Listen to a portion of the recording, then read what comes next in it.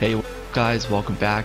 So this is a video that I want to make for a very long time. It's basically a guide video telling you guys how to get through a few levels that are like harder to clear without the use of certain cheeses. If you don't know what cheesing is in gaming, it's basically to clear or beat something, but not through like pure skill or strength, but through some sort of weird gimmick or something like that.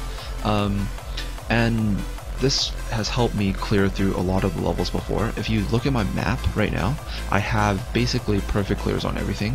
If you just look at my world map, over here you'll see my easy, normal. I have all the stars, basically perfect clears on everything. If you don't know what perfect clearing for stages is, it's basically to get 3 stars, to never have a unit die. If no unit dies after you clear the stage, then you get 3 stars. So basically, you just have to make it so that nobody dies while you're clearing through the stages. And there's a strategy I use, and this strategy can also be used on certain stages that have like very strong AoE magic or physical nukes that will completely wipe your backline, and you can't, like, sometimes you can't even get a 1-star, but this strategy will also help you get through that as well.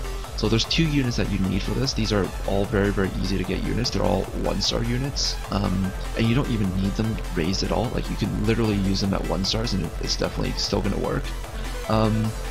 It's the Depardieu. You can farm him on map 1, and this is the Stone Golem. He's farmable, but he's further on in the map, I think.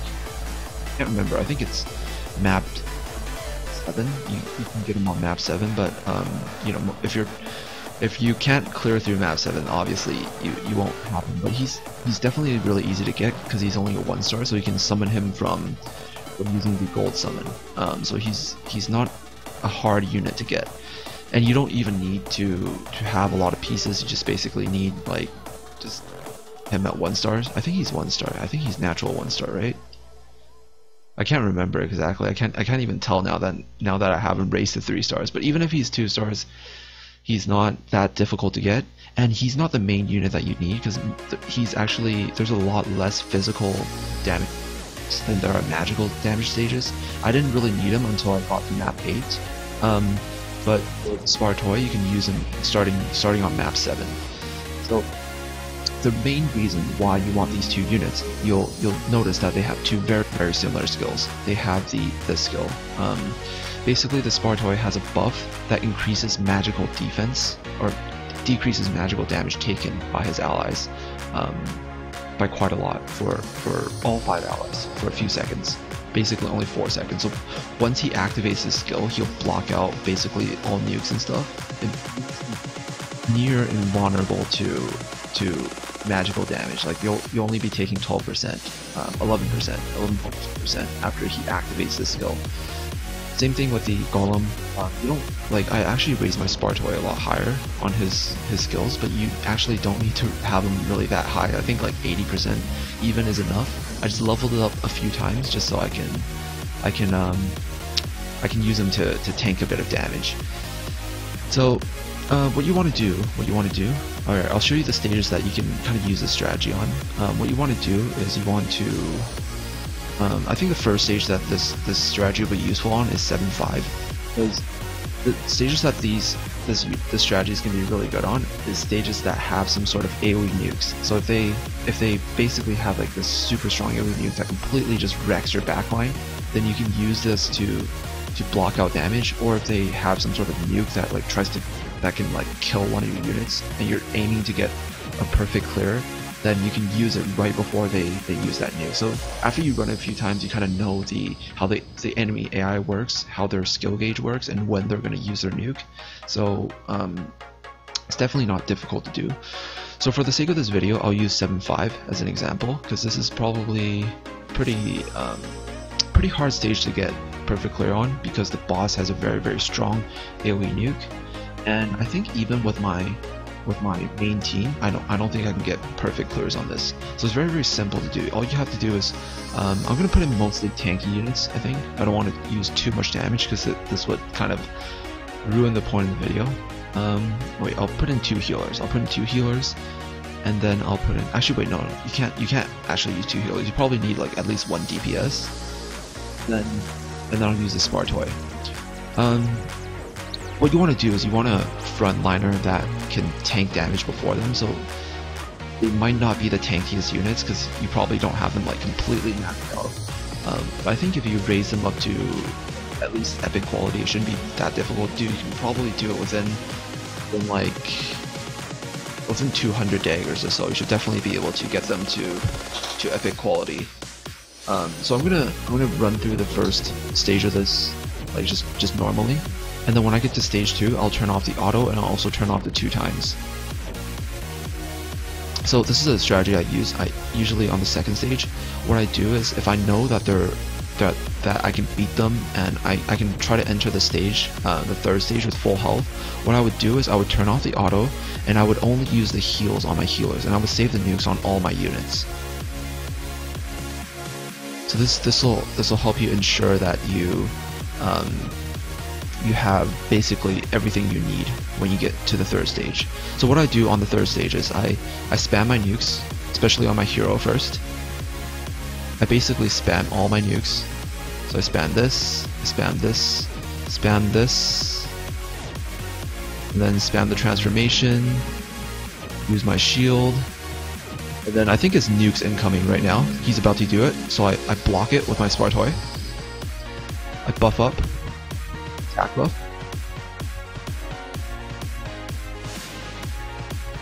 and then as you can see, basically they still almost none of my units took any form of magical damage. And the reason why you want to I think I used it too soon. I think I kind of maybe fucked that up. Actually no, I really didn't fuck it up. I didn't have enough nukes. I probably should have brought my Death Knight instead of Succubus.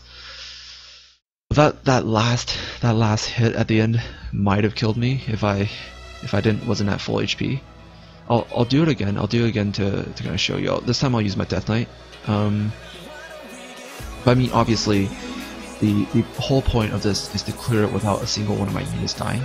I can show, but this is like a normal run. I only have 1 run left. I probably won't be able to like guaranteed. Like I probably can't guarantee that I'll get a perfect clear every single time with my main team because of how much magical damage he does. But if I use my Spar Toy and do it on manual, then I'm pretty sure that I'll be able to perfect clear every single time. I'll do this again. I'll auto the main stages, and you can use this with the Stone Golem or Spar Toy depending on the enemy types of like damage type. So if they're mostly magical, then you can use the Spar Toy. If they're mostly physical, but it's not like you can't do this on every single stage. You can only use it to, like, obviously your units need to be strong enough to clear the stages. But if you, oh shit, I forgot to turn off my auto, but I should be fine. Shouldn't be that bad. Alright, I got really lucky. And I got a temple. This is even better. If you can RNG really well and get a temple, then what you can do is you can spam your skills first, and then use my tanky skills. I actually like to use my Lara's nuke instead of Owen's because the frontliners aren't that strong. The last time I used my my shield too early, so he's about to use his nuke. His bar should be up. I'm going to activate my Spar Toy skills, and this should be it. This is the incoming one, the one with the tornado, and I had it. Oh shit, I forgot to heal with RN. I think I'm fucked. Yeah, I fucked up. I forgot to heal with RN. That was so bad. But I think if I healed with RN, my Spar Toy wouldn't have died. So you kind of want to time it. You want to time it right when he uses the nuke, and then you just want to block out that nuke and also have enough damage to just burst him down.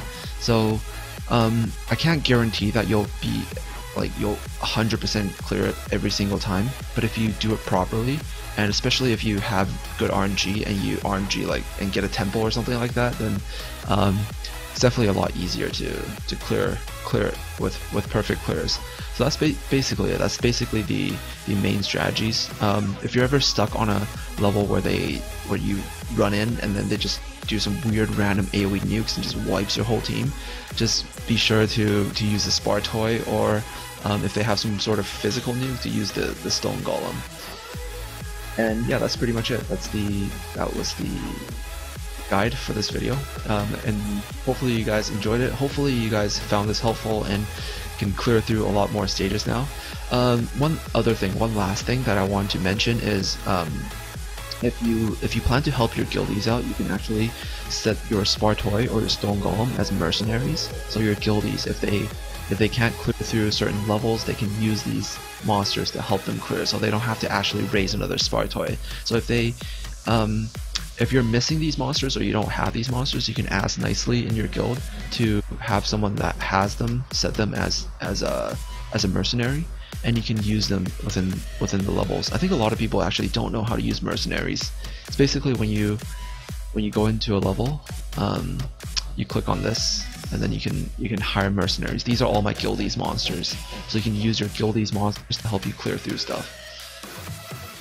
So yeah, that's pretty much it. Thank you guys so much for watching, and I'll see you guys in the next video.